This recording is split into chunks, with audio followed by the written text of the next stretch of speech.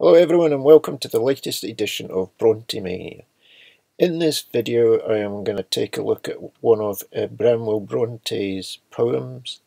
He actually wrote a series of poems entitled Caroline in the 1840s, and this is one of those poems. It's not the whole poem because it's quite a long one, so it's going to be an actual extract of this poem. I'll read the poem first and then I will analyse after that. So this is the poem. This is Caroline, and this is how it goes. I stooped to pluck a rose that grew beside this window, waving then, but back my little hand withdrew from some reproof of inward pain. For she who loved it was not there to check me with her dove-like eye, and something bid my heart forbear her favourite rosebud to destroy. Was it that bell, that funeral bell, sullenly sounding on the wind? Was it that melancholy knell which first to sorrow woke my mind? I looked upon my mourning dress till my heart beat with childish fear, and frightened at my loneliness, I watched some well-known sound to hear, but all without lay silent in the sunny hush of afternoon, and only muffled steps within passed slowly and sedately on. There lay she then, as now she lies, for not a limb has moved since then. In dreamless slumber closed those eyes that never more might wake again. She lay as I had seen her lie on many a happy night before, when I was humbly kneeling by, whom she was teaching to adore. Oh, just as when by her I prayed, and she to heaven sent up my prayer. She lay with flower about her head, though formal grave clothes hid her hair. Still did her lips the smile retain, which parted them when hope was high. Still seemed her brow as smooth from pain, as when all thought she could not die. And though her bed looked cramped and strange, her too bright cheek all faded now, my young eyes scarcely saw a change from hours when moonlight paled her brow. And yet I felt and scarce could speak, a chilly face, a faltering breath, when my hand touched the marble cheek which lay so passively beneath, and thus it brought me back the hours when we at rest together used to lie listening to the showers of wild December weather, which when, as oft, they woke in her, the chords of inward thought would fill with pictures that wild air from far-off memories brought. So while I lay, I heard again her silver-sounding tongue, rehearsing some remembered strain of old times long ago.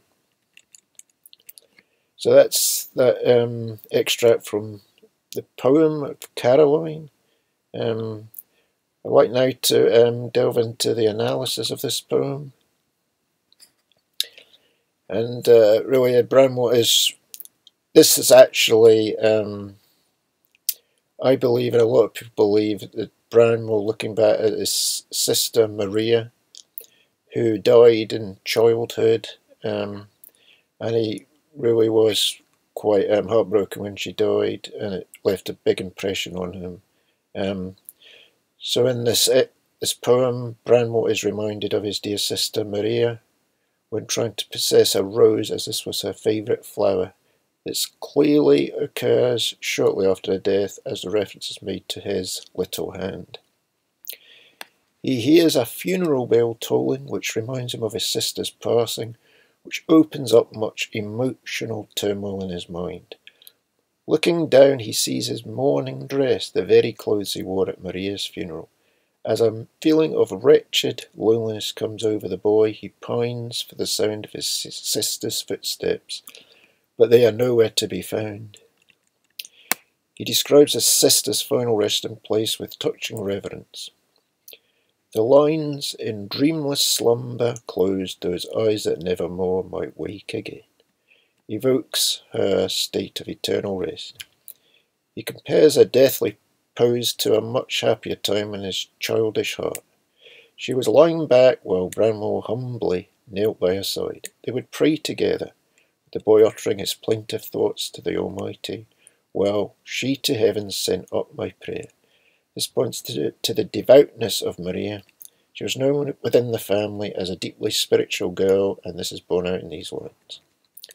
But Branwell cannot stay long in his happy recollection of former times. He returns to her death tomb with a flower about her head, though formal grave clothes hid her hair. However, death could not have the final victory over this brave girl, for a smile remained on her sweet face. When he touches her marble cheek, he remembers the good times again, how they used to lie together as they listened to the showers of wild December weather. This evoked in Maria the chords of inward thought, which gives the indication that she possessed a lilting singing voice which could give substance to what was residing in her mind. Branwell tells us how Maria would fill with pictures that wild air, which shows that the girl was not only descriptive but was energised in the way she expressed her inward thought. The final lines are quite haunting.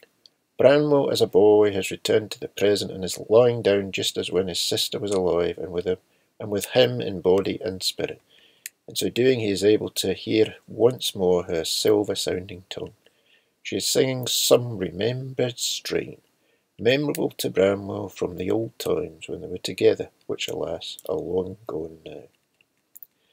In summing up, this is a heartfelt poem from Branwell, which explains the love he felt for his lost sister Maria. It explains perfectly how important she was to him growing up, and how his sense of loss at her passing stayed with him into adulthood.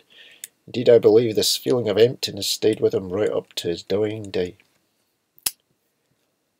So I hope you have enjoyed this video. I'll look at one of Branwell's Caroline poems. I enjoy delving into it and bringing in some detail and a little bit of insight as well, and I hope you've enjoyed that. Don't forget at the end of this video, if you like the content of this channel, please subscribe to it if you would like, and I look forward very much to meeting with you again very soon. Thank you very much. Bye.